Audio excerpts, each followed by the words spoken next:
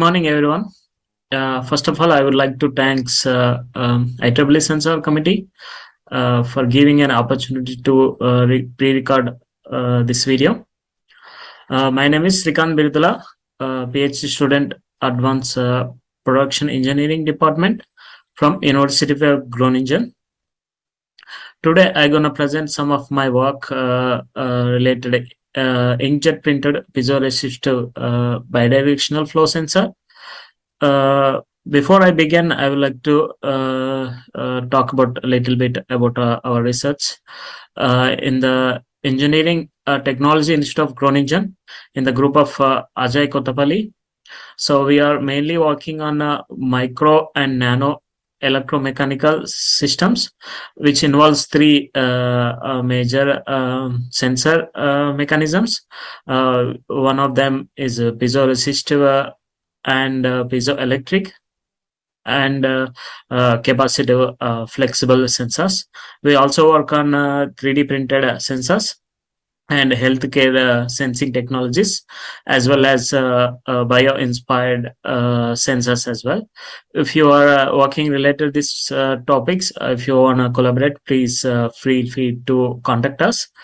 Among these three resistive or electric and capacitive sensors, the main apart from design, the main key element is to choose the right material for the right application. So it depends on your material choice. The sensor output will be influenced majorly on your device.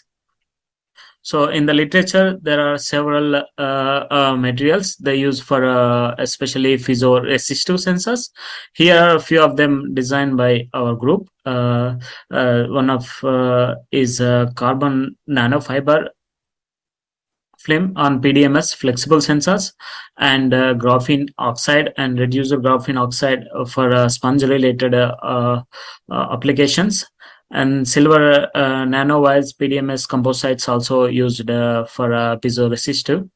There are also a few other applications like carbon black PDMS flexible sensors for skin integrated applications, and also graphene nanoparticles PDMS flexible sensors. There are also 3D printed graphene on the PDMS sensor. You can see as a reference 7 here. These are the few examples in the literature. So depends on this all the materials we are planning to, we are working now on inkjet printed in order to make the sensors.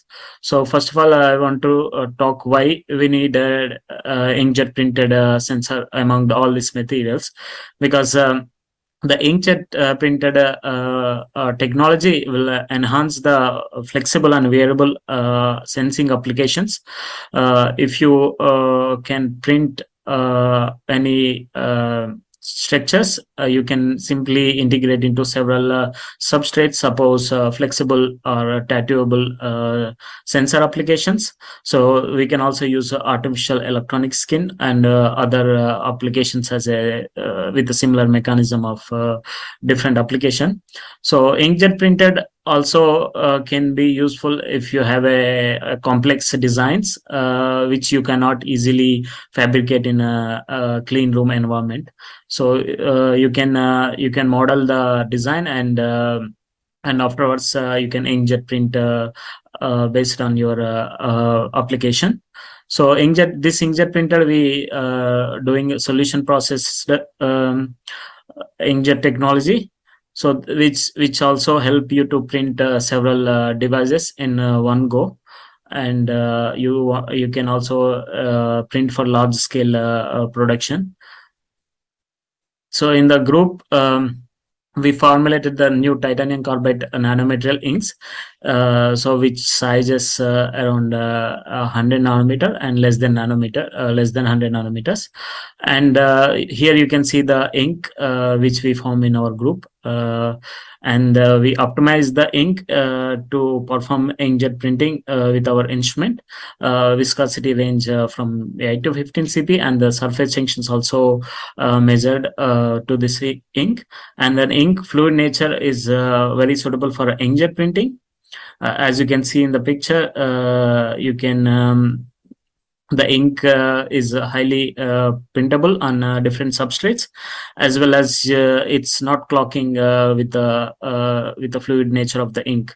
So it's pretty stable, and also we choose the titanium carbide because this is ceramic. At the same time, it's chemically inactive, so it has a more stability compared with the other materials. Well, there are a few examples we printed on different substrates. One of them is polystyrene heat stabilizer flexible substrate. Here you can see in the left side image the series of printed strain gauge by using our inkjet printing. So by this you can also print several devices at one time, and then later you can integrate into the fully inkjet printed sensors. In the top left, you can see the after fabrication, you can see a number of sensors are already made by using just inkjet printing. We also printed on the PDMS. Here top left, you can see the straight lines printed on the PDMS substrates, which can be used for stretchable and also flexible applications. We also printed more complex structures. If you design complex structures like this S-curve shape, the printer also suitable to print this ink in a even more complex designs. So well, after printing this, we are fabrication of flow sensor. So the printing, we made a series of strain gauge cantilever sensor. Let me explain the sensor fabrication. So in this figure A, so we design before printing the sensor, we design our strain gauge based on our size measurements and also the contact pads along with them. So this is the CAD file. When you load to the computer will help to printer by robotic mechanism.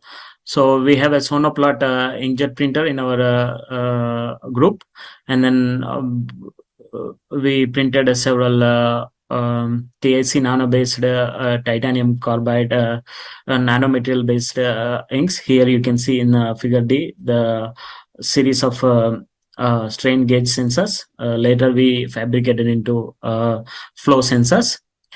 And we also characterize the ink after printing on the flexible substrate. In top you will see, in top you see the SEM image of the inkjet printed strain gauge. You can see it's the ink is widely uniformly distributed on the image. And also EDX images you see in the bottom, and the dispersion of the particles are also widely dispersed in the EDX. So after characterizing the ink, we printed more devices for checking flow sensors. This is the mechanism. On the left side you see the mechanism. Once you design loaded with to computer, and then inkjet print head has a certain, from the nozzle you have a droplet continuation lines can be printed on the several substrates. On the right side we have a fabricated fully inkjet printed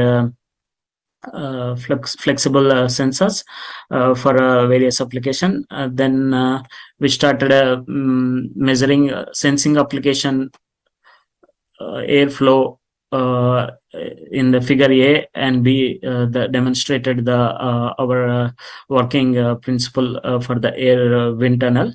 So in figure A, this is the diagram which demonstrate the sensor in the middle and the wind inlet and outlet. In the figure B you can see the real experimental setup, whereas the sensor is isolated from both from the outside atmosphere. from black part you will see the wind input, and then from sensor behind you will see the wind outlet. So we measure resistance change between different velocities from 10 to 20 and 30 with the interval of 30 seconds on and off. Here you can see the sensor resistance output of the sensor, and with increasing the velocity, the resistance change also increased with the velocity of the wind. And as well as in figure 4D, you can able to see the forward and reverse wind flow of the sensors. You can see on of the intervals for forward and reverse, and the sensor resistance output shown in figure 4D. Later on, this shows sensitivity towards the wind sensing and the wind tunnel.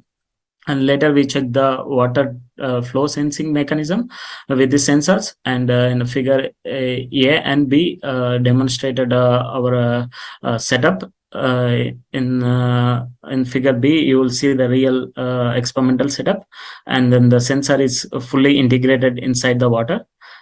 And then later on, we measure flow sensitivity in the water, 40 seconds interval on and off various steady state flow velocities from 0.3 and 0.5 and 0.7 different velocities. And also we characterize the resistance, normalized resistance output towards the water flow starting from 0 to 0.7.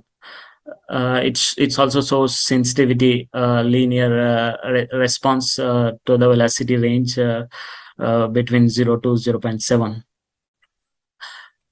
And from this, I would like to summarize our work. We presented a facile method flexible piezoresistive strain sensors, which are fully inkjet printed. And also our primary results shows wind and water flow sensitivity with these sensors can have a better influence in the future. And our method is alternative from the traditional clean room based techniques, and also it's more robust and reproducible, and it has a higher sensitivity, and it is also inexpensive way of making a sensor. And I would like to thank the University of Groningen for funding us, and also I would like to thank all the authors for their assistance in the corresponding authors as well. If you have any question, please send us an email below this.